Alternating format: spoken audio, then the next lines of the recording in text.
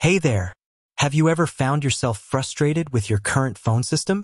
Maybe it's too complicated, too expensive, or just plain old unreliable. Well, you're not alone. And if you're considering switching to RingCentral, you might be wondering, can I bring my own number? Let's dive into that question. But first, let's talk a bit about why you might want to switch to RingCentral in the first place. RingCentral is a cloud-based communication platform that offers a variety of features, including voice, video, and messaging. It's designed to be flexible and scalable so it can grow with your business.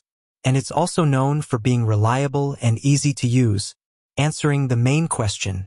Now, back to the question at hand. Can you bring your own number to RingCentral? The short answer is yes, you can. In fact, it's pretty easy to do. All you need to do is provide RingCentral with your current phone number and account information. They'll then port your number to their network. Benefits of porting your number. But why would you want to port your number to RingCentral? Well, there are a few benefits. For starters, it can help you maintain continuity with your customers. If you port your number, they won't have to change their contacts. It can also help you save money. In some cases, you might be able to get a better deal on your phone service by porting your number to RingCentral. How to port your number to RingCentral? So, how do you actually port your number to RingCentral? Well, the process is pretty straightforward. Here are the basic steps. Choose a RingCentral plan. There are a variety of plans available, so you'll need to choose one that meets your needs.